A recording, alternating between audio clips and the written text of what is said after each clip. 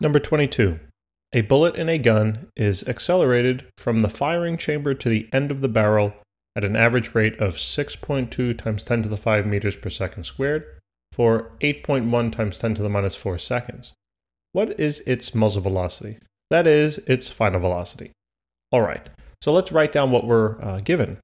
So it says that the bullet is accelerated at this particular rate, right, of 6.2 times 10 to the 5. So let's write that down. Acceleration is equal to 6.02 times 10 to the 5 meters per second squared.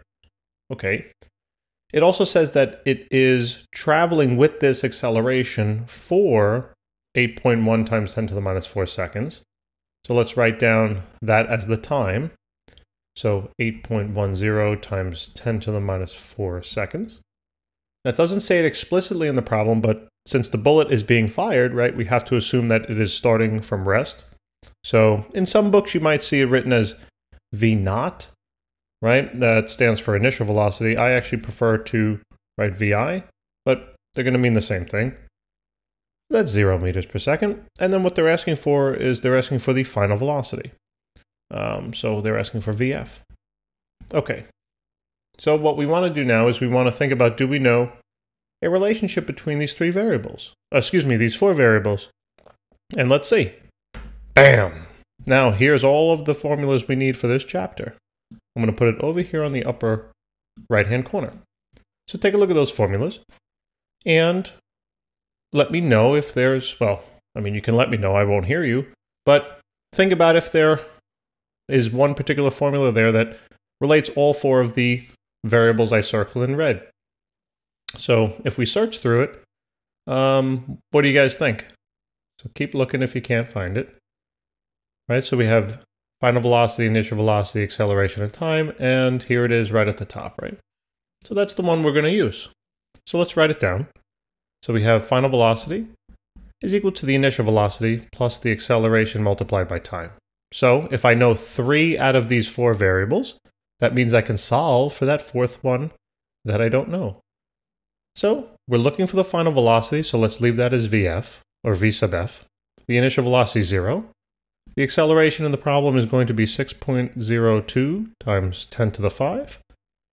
Right, meters per second. I'm just going to leave out the units for now, just to make things neater. And then the time, it says that it's 8.10 times 10 to the minus 4 seconds.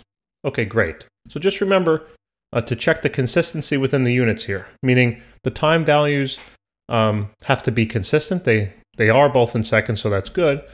And my meters, I actually don't have any other value in which they gave me the value of the displacement or the unit of the displacement. So that should be fine. Just know that when you calculate your final velocity, it will be in terms of meters per second. All right?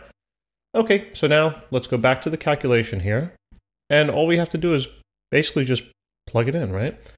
So take 6.02 times 10 to the 5. Multiply that by 8.1 times 10 to the negative 4. And, wow, it's pretty fast. So that reaches a final velocity of 400, and I'm going to round to 3 sig figs, 488 meters per second. That's the final velocity of the bullet.